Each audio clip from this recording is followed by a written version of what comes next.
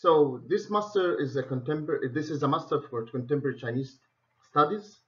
This thesis defends in Renmin University of China Silk Road School in Suzhou within the topic contribution of Belt and Road Initiative projects in Egypt towards achieving the United Nations 9th Sustainable Development Goal. My name is Muhammad Warab. My Chinese name is Mohan, and the research was made under the supervision of Professor Dr. Lin Chongqing, Professor Lawrence. Special thanks to Renmin University and Communist Party for their scholarship. So the story begins from King Ramses III, 3,000 years before Christ, wearing his royal transparent light silk dress, showing his royal signs, and the Egyptian pharaohs were restricted to wear silk except the royal family. That was 3,000 years before Christ, moving to the Egypt from China through Silk Road Initiative and Silk Road. It was moved to Egypt through Silk Road. Ancient history, that was from ancient history coming to modernity. In 1955, Egyptian President Gamal Abdel Nasser met Chinese Premier Suzhou in Lai and Chairman Mao. And in 1956, Egypt was the first African and Arabic Muslim country recognizing the Chinese Communist Party, CCP, sending the first Egyptian ambassador to the Communist China. It is not just Silk Road, it's not just a route, but it is a cultural and historical heritage that connects all the world together in one hand and one economy and one world. Through their maritimes, lands, railways, airways routes, and infrastructure. First, we need to understand the difference between sustainability and sustainable development. So sustainability has ecological, economical, and social. And social now is turned to be equity aspect. But sustainable development is the development that meet the need of the present without compromising the ability of the future generations to meet their own needs. In another word, a better and more sustainable future for all of us. Why we are mentioning this?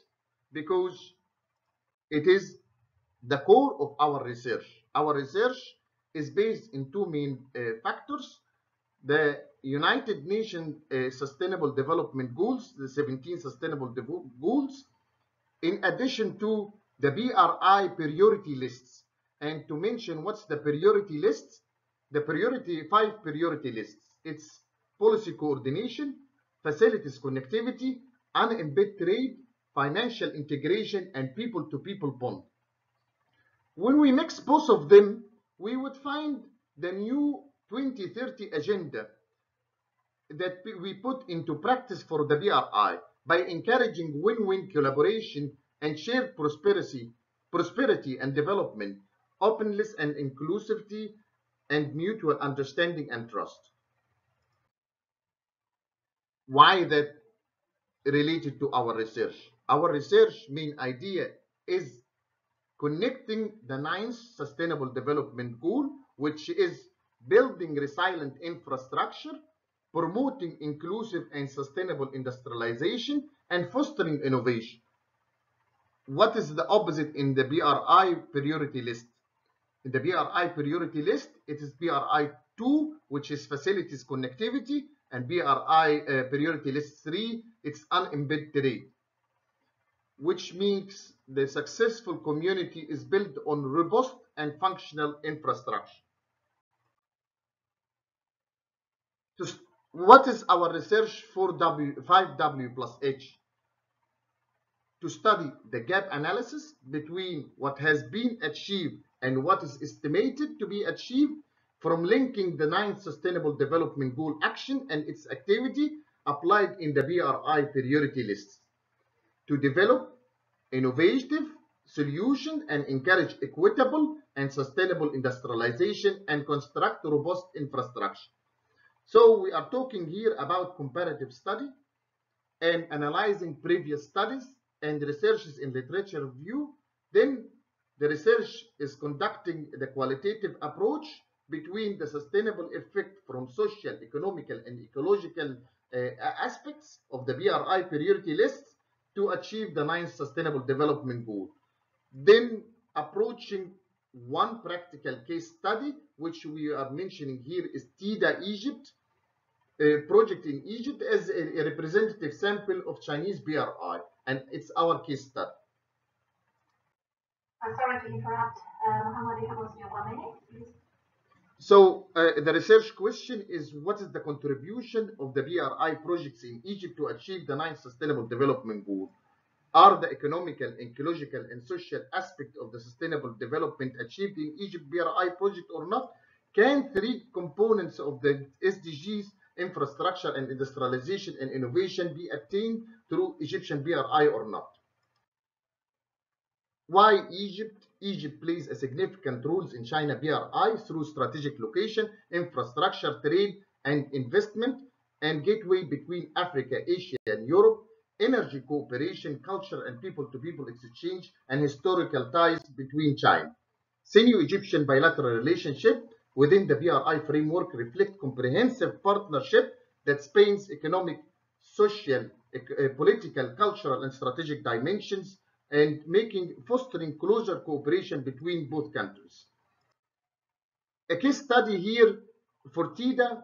TIDA was meant to, their future is to make $35 billion, 140,000 jobs, decent jobs, 20 kilometers of industrial, 500 new factories. When we are making the SWOT analysis here, advantage of infrastructure development, economic growth, energy cooperation, tourism, and cultural exchange.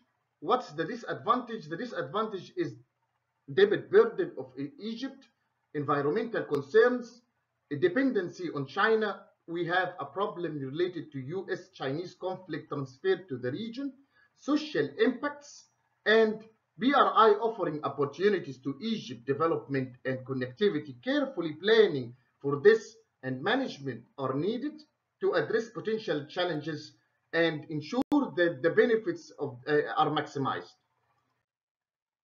The project, BRI project to Egypt, is formulating infrastructure development, industrialization and innovation, accessing technology innovation, job creation, trade expansion, capacity building, human resource capacity building, financial support, diversification of partnership, and development of social and economical zone. For example, also, it's the green standardization of Chinese BRI nowadays and green infrastructure. I would take that part of from His Excellency Xi Jinping. 1 minute, Muhammad, would you please wrap up in 1 minute? Because we have already read your message, so yeah, just try to do the last thing, just the last one. 1 minute? Yes, definitely. Yeah, 1 minute, yes. Okay. So President Xi Jinping said, first, we need to uphold open interplay and enhance connectivity. Second, we need to uphold common development and promote fairness and inclusiveness. Third, we need to uphold an innovation-driven approach and create more drivers for development. Fourth, we need to uphold ecological conservations as priority and pursuing green and low carbon development. Fifth, we need to uphold multilateralism and improvement of global government. Also, President Xi Jinping said that sustainable development is good development, but development together is a true development. And so Chinese future is connecting all pieces together in one content story, which is One Belt, One Road initiative. Thank you. 我爱中国人民大学，我爱中国。谢谢。